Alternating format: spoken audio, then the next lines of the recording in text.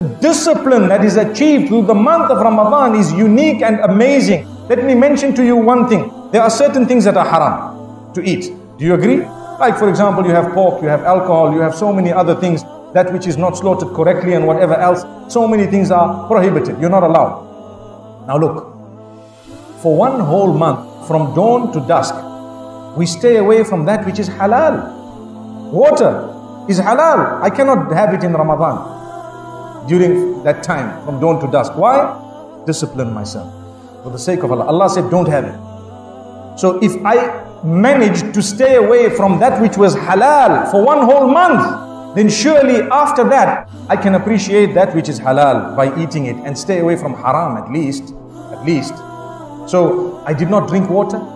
I did not have relations with my own spouse, which is otherwise halal. But in the daytime of Ramadan, it is a big prohibition. No, control yourself, discipline yourself, restrain yourself. That is what Ramadan is all about. You restrain yourself, you control yourself, subhanallah. So, for one whole month, I stayed away from that which was halal. For the other 11 months, I can easily stay away from that which was haram. I'll appreciate the halal. You know, it's like a catapult.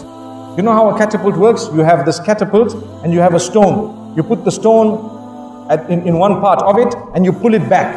How much do you pull it back? A little bit.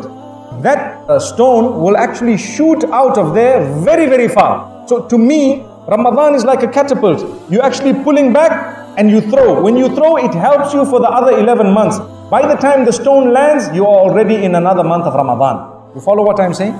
This is spirituality. It's one way of looking at it. There are so many other ways. So it is so vigorous. It requires energy such that you've used it so powerfully in this month that the rest of the 11 months, you are just sailing, you are flying, you are cruising. And when by the time it comes to land, you have the stone again and you pull it back and you are again moving for the other 11 months.